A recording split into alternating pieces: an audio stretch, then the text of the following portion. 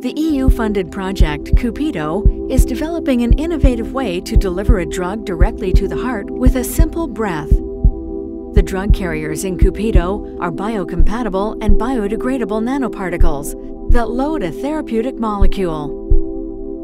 The loaded nanoparticles are transformed into a microparticulated powder, and once inhaled, they easily reach the deep lung and the alveoli, where their journey to the heart begins. At the alveoli, the nanoparticles cross the blood-air barrier. Then, following the blood flow in the pulmonary vein, they quickly reach the heart.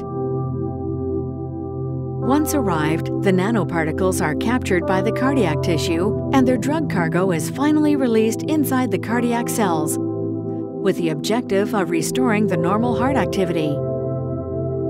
Compared with traditional administration routes, Cupido's aims to a higher heart specificity, which should lower the drug dose and reduce the side effects, thus making it faster, more efficient, and more patient-friendly.